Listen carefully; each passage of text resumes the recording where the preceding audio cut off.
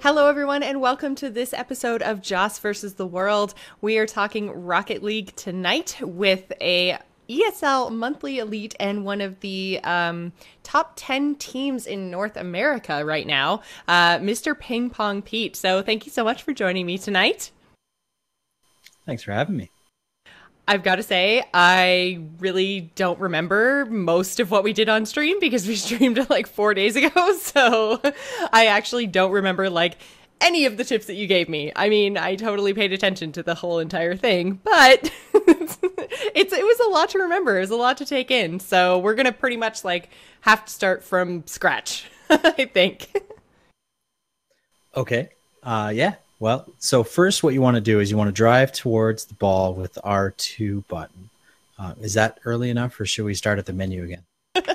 I think, yeah, maybe we should just basically go over and tell people that, first of all, so we're talking about Rocket League, and there were some different camera settings and some different controller settings that we actually went and set up that are different than the default. So if you guys haven't already, you should go and check out the VOD for the Rocket League stream just to see what some of those settings are, because I definitely found that they make a really big difference.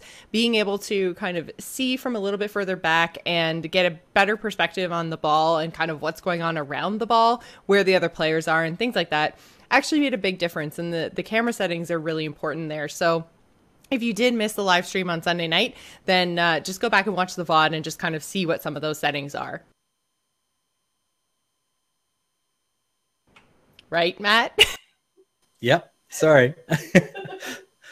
Yeah, the camera settings are a pretty big difference when you go away from default. With default, you're not going to see much of the field. You won't see a lot of your teammates, and you don't have very good perspective. So it's good to tweak those a little bit, just to give you a bit more of an advantage. So then after we went in and did some of those camera settings, then we kind of went in and took a little bit of a look at the ladder, because there's a bunch of different ladders and you have to do placement matches in each. So you have to kind of decide what style of Rocket League you want to play, because there's a few different ladders. Do you want to maybe tell us a little bit about like laddering up in Rocket League? Yeah, so for casual play, there's the casual playlists. You can play 1v1, 2v2, 3v3, 4v4. You can also play in what's called Rocket Labs, which are kind of the experimental new stages. Most of them are very quirky and unique, with different elevated platforms. Some of them with goals back to back, some of them with multiple goals per team. Little bit, they're just a way to mix it up. They all have the same theme and style as far as visuals are concerned. And what the reason they do that is so that Psyonix can actually pump them out a little bit faster without worrying about having an artist texture and skin every level individually. So Rocket Labs is a place to try out the new stuff. And then there's also a what's the name of it? There's Snow Day with a puck for the Canadian hockey fans. And there's also now Hoops, which is a much smaller court with great big baskets, and you get to try to play basketball with cars. It's very difficult and very, very different from the basic game. Other than that, there's also the ranked or competitive playlist that they're calling it now. And there's 1v1, 2v2, 3v3, where you can sign up or queue in by yourself so that there's no matchmaking with a full party versus matchmaking versus individuals. Or there's also standard, which is just 3v3, and you can either queue in by yourself if you really want to, or you can queue up with a full party. Right. So when we were doing the laddering on the stream on Sunday, we were actually doing 2v2s, right? That's what we queued into? Yeah, we were doing 2v2s. It makes it a lot easier for the two of us who were able to communicate, even if it was with push to talk while I was trying to do aerials and use my other thumb for push to talk. It did not go well. Anyways, yeah, we were doing 2v2s. Makes the most sense with just two players. Actually, funny story about that. So it turns out that the whole time that Matt was doing push to talk and showing me how to play, his mic was actually open to everybody in the game. So everyone was actually listening to him, a totally one-sided conversation, because I had made sure that my voice chat was completely off. And so basically they heard all of Matt's instructional stuff, including like, I'm just going to stay back now and let you do all the offense. And they were like, are you teaching her to play? Like, what's going on? Yeah, unbeknownst to me, one of the settings, there's a checkbox for it, just says checkbox push to talk. So I turned it off, assuming that that would disable me from being able to talk to the other team or to my own teammates in game, because we were using our own voice chat. We were using Discord. So I figured, okay, well, we'll keep the efforts there. And if I disable this push to talk, then great, they won't hear me. Turns out turning off push to talk enables voice activation, even though it's not described anywhere in the settings. So every time I spoke, I didn't notice it at first, but the other team started responding and I could hear them, but Jocelyn has the other team's audio muted, so she wasn't able to hear what they were saying. But after one long description of talking about Jocelyn's positioning and how she was doing well or what she could have done maybe a little bit differently, somebody on the other team was like, are you like giving her lessons or something? I just shook my head. I had no idea my mic was just open the whole time. It was pretty freaking hilarious. So basically what we were doing when we were playing on the ladder is we were ranking, or we were doing our placement matches, which you have to do 10 placement matches in each of those ladders that Matt described in order to kind of start your whole journey on ranking up in Rocket League. So I think we only made it through 4 or 5 placement matches, but eventually there are kind of, was it 4 groupings of kind of skill levels? Yeah, so there's prospect rank, challenger rank, there's the different stars. There's shooting star, rising star, all star, and superstar. And then at the top, there are 3 special groups for champions. There's champion, super champion, and grand champion. And then within those, there's also the top 100 individual players. Based on how many people are in the different ranks, the top 100 could span more than just the champions. But I think right now, the majority of the different ladders, which are all a unique rank individually per player. So if I'm a grand champion in standard in 3v3, and my rank in a different ladder is totally dependent on how I do in the other ladder, not the other. I just said a lot of others, but yeah, hopefully that makes some sense. The ladders are individual from one another, so it doesn't matter what you do in one. Each one you have to rank up individually. Okay, so we've talked about the ladders, we've talked about your different settings and stuff, so now let's assume that we've queued into a match and we are ready to play some Rocket League. So basically, Rocket League is a little bit different than some of the other things, other games that we've covered on the show. So far we've covered Overwatch and we've covered Heroes, both of which have different objectives based on which map you actually queue into. Rocket League is different in that the objective is always the same. Score as many goals against your opponent as possible in 5 minutes, done. So, but some of the maps are a little bit different. There is Wasteland, the train station, and then everything else. And so, Matt, do you want to just go over some of the differences between those I guess, 3 groupings of those 2 maps, and then everything else? Yeah, so your standard map, it's a rectangular soccer field with basic walls. The corners are angled a little bit kind of flat in the middle of the corner, so that ball can bounce around them instead of roll around the corner. And then there's the net placements and everything. All the boosts are all in the exact same spot. So the majority of maps are identical. And then there's Urban, which is an indoor train station arena kind of thing. The only difference with that map is actually some of the boosts are placed a little bit differently. And it doesn't make much of a difference for the most part because the ball performs exactly the same in all different parts of the field. But the boost alignment is a little bit to throw you off on kickoffs. For some players, just depending on where they're used to going. The biggest different field is Wasteland. Wasteland is almost like a bowl. Everything is kind of angled down towards the center of the field, and the outer corners are completely rounded. So unlike the other ones where you might get more bouncing out of the corners, the ball on this one tends to roll directly around and back into or above the net. So because of that, a lot of the play is a lot more focused in the center of the field, and bounces and rolls will always kind of end up at the net. So there's a lot of scoring opportunities, and because of the different angles, it actually makes for a big difference in prediction and being able to being able to get used to where the ball is going to go. Which is actually a really big thing in Rocket League, because you learn the game one way and then all of a sudden you get Wasteland thrown at you, and then people like me just cry.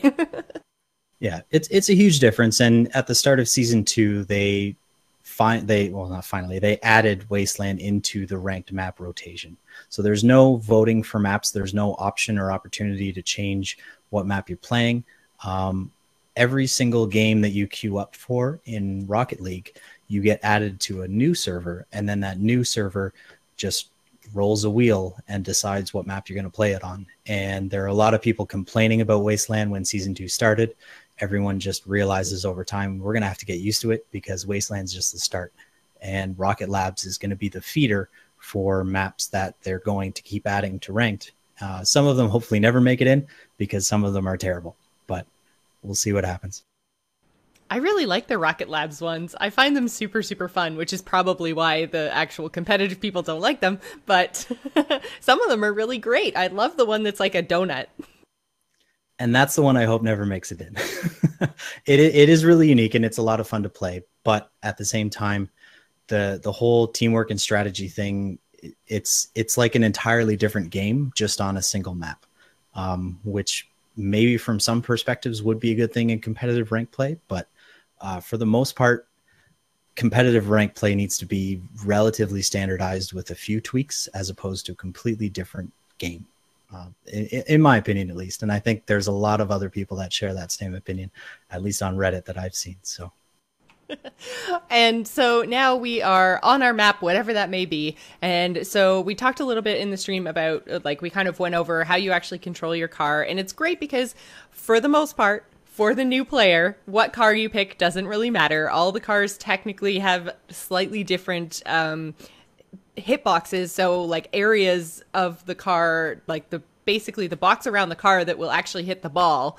It's slightly different depending on the shape of your car. But for people like me who are just trying to hit the car, or the ball with the car, the car with the ball, wrong way, Jocelyn, come on. It's not that big of a difference that we really need to focus on it for the purposes of this show. But we did go over car control. We went over some of the things that you have to do when positioning and all the different things. So if you're looking for that kind of information, I think it's probably best if you go and look at the VOD that we did of Rocket League, because it's kind of, there's a whole bunch of different things that you can do. There's double jumps and flying and flipping and diving and all that kind of stuff, as well as just driving your car around normally. And talking about that kind of stuff is a little bit weird on an audio only podcast.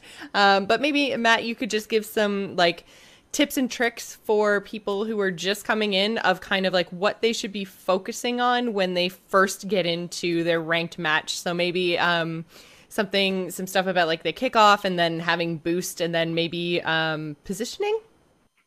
Sure. Yeah. So some pretty basic stuff. It's most like the real game of soccer, in the sense that when you have some 5-year-old kids starting to play soccer for the first time, everyone just goes for the ball. So there's a swarm around the ball at all times, whether it's little kids or brand new Rocket League players. So in Rocket League, going for the ball is definitely important, but you want to make your hits count. You don't want to just chase the ball into a corner, especially if your teammate's already there. You want to try to play so that every hit that you make on the ball is actually worthwhile and going towards, if not a pass to your teammate, then maybe it's a shot on net or a clear away from yours. Some absolute basics, though.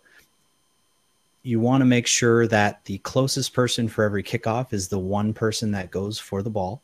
The other players can either sit back and wait in net if it's only 2-on-2 situation, because a kickoff could be launched straight at your net and you want somebody to be there to stop it. The other option is, if you know the ball isn't on its way to the net, the person who didn't go for the kickoff should be going to grab some boost, because then you can support the play and move forward from there. So that actually, the whole kickoff goal thing happened to us when Matt wasn't able to effectively fly because he was trying to push to talk at the same time with his awkward claw hand. So it was, it was interesting and fun, but you definitely need to be careful with the kickoffs.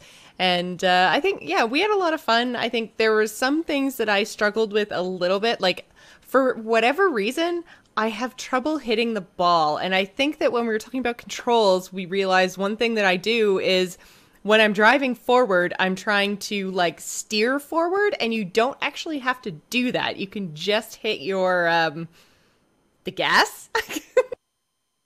Yeah. So there's controls that will angle your vehicle while you're in the air. So if you jump with your car and you're moving the left stick in any direction, it's going to point your car in that direction or rotate or spin, whatever you're trying to do. So what you're used to doing is maybe pushing up or just holding a direction in the general sense of where your character is going, which makes sense in a lot of other games where you're controlling a character that's running around. But in a driving game, you've got your gas and you've got your brake or reverse. So just pushing those is what you're going to need to do to move forward. The left stick is used on the ground for steering, and then it's also used in the air for rotation and flips. So if you're just holding forward on the stick and you jump, your car is going to start to roll forward into a slow front flip. But yeah, there's double jumping, which can make you flip faster. There's a bunch of different things you can do with it. But generally, you don't want to touch the stick unless you need to move your car in a certain direction other than forward, which it's already doing. Yeah, I am just the worst at that. And I think that's why I struggle so much with Rocket League. And I think one thing that you brought up when we were actually streaming is basically that because it is a game of physics, it's a little bit different than some of the other stuff that we've looked at so far. Like with the other games that we've talked about on the show before, it's very much like learn your character, know your skills, like know your role, and you can move between characters and you get better. I think Rocket League has a much, much, much steeper learning curve because it is physics-based. It's not like you can go look up a super awesome car build and then all of a sudden you're going to take your game to the next level because you know the items you're supposed to get, or you know the different combos of your abilities or whatever. So Rocket League very much is a labor of love, I think, and you have to spend the time to play to get used to being in that space, and you know how big your car is and what angles do what to the ball and how to hit the effing ball in the first place. For a lot of things, yes. If you want to make it to a more competitive level, then it's going to take the time for the trial and error process to happen. You need to know that when you jump, what is going to happen to your car. When you jump at full speed while trying to flip, what's going to happen to your car. When you jump off of a wall at full speed, what's going to happen jump with your car. All these different things come in time and practice, and in one of the most fun ways of exploring the game is just playing it, right? While you're leveling up, while you're ranking up, you're going to be playing with people that are generally at the same level with you, which makes the game a lot of fun at all different levels. So you're going to have those moments where you do something spectacular that you don't even understand how you did it. And you're going to want to relive that moment. You're going to want to try to either practice and try to do that thing again. You can save the replay of your game. You can analyze it, watch it from different angles and see exactly what you did, or hope you figure out exactly what you did, and then go from there. And there's training modes. There's free play where you can just drive around with unlimited boost yourself and a ball on the field. You can just practice hitting it up the wall, off the walls, straight at the net. You can try dribbling it on top of your car where you just kind of balance it and wave back and forth, practicing jukes on imaginary opponents. You can also do exhibition play against bots, which are not the greatest. They don't have very good AI, but they're obstacles that you can practice getting around. So the more you play, the better you're going to get in Rocket League. That's just how it works. So I mentioned off the top of the show how well you guys, your team, the Xylophone Zebras, did in the RLCS a couple weeks ago. There was a qualifier and you guys got knocked out right before making it to the group stage by Mocket, who is a very good Rocket League team.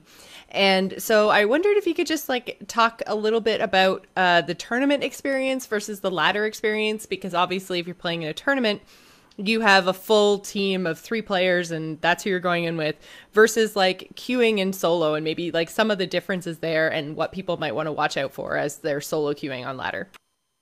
Yeah, so solo play has a lot to do with trust and a lack of communication at the same time.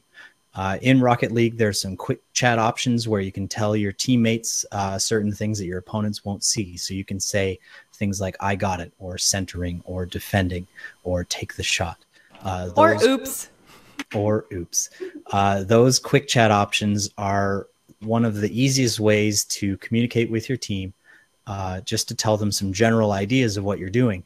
Whereas in a tournament situation, the majority of the teams are going to have open communication, open comms, where you can say exactly what you're doing, exactly what you're planning to do, where you're positioned, what you want your teammates to do with the ball, or when to rotate, different things like that, and just to help with the flow of the game.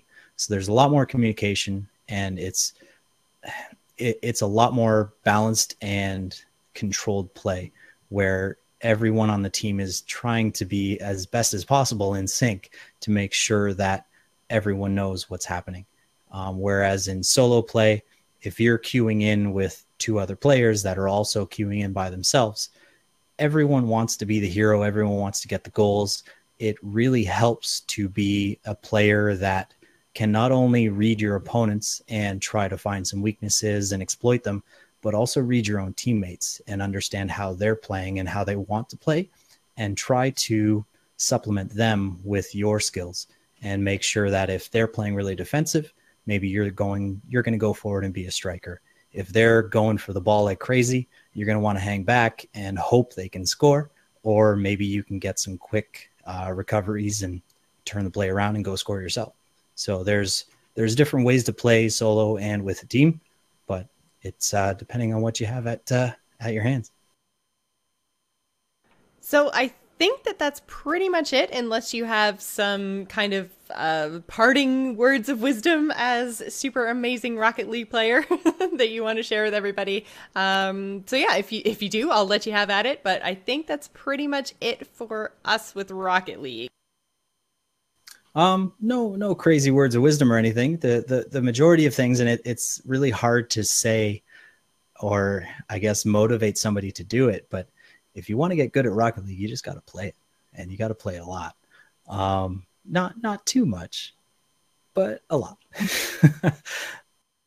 Yeah, I think the whole a lot versus too much is something that we struggle with a lot around here for sure.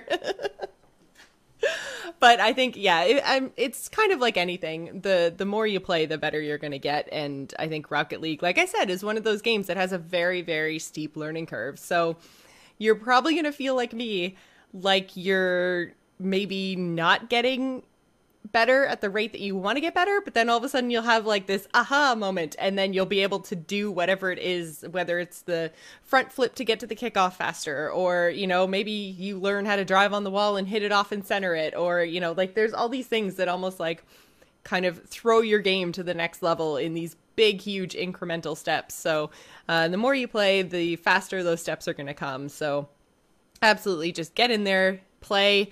And like Matt mentioned, there's actually, like, you can have voice communication, because this is something else that generally makes people not want to go into competitive ladders, is that there's, you know, whether it's voice or text or whatever, but you can turn all of that kind of stuff off. If you're lucky enough to queue into a PlayStation person, then the only thing that they're going to see is like the built-in quick response things. They can't even type to you if you're on PC, so that's awesome.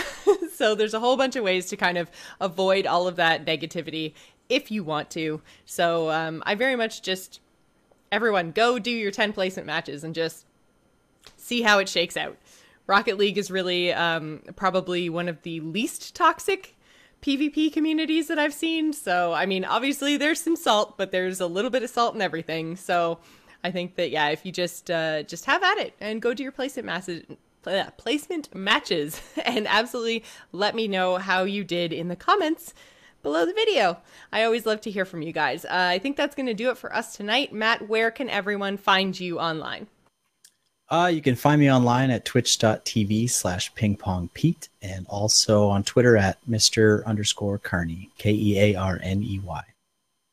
Thank you so much for joining me. If you guys want to find everything that I do, you can go to joceplays.com. It is the same as my Twitch and my Twitter, and there's links to everything. So thank you so much for listening to this episode of Joce versus the World, and we will be back next week, I believe, with Smite. So that is as long as Smite is actually working, because we've had some glitchy issues with Smite lately. But the plan is for the next episode of Joce versus the World to cover Smite, which I know I have been talking about for years, and I'm sure you guys are just itching to get into it. So I can't wait to share one of my favorite games with you. So I will see you guys next week. Thank you so much for hanging out, and good luck on those ladders.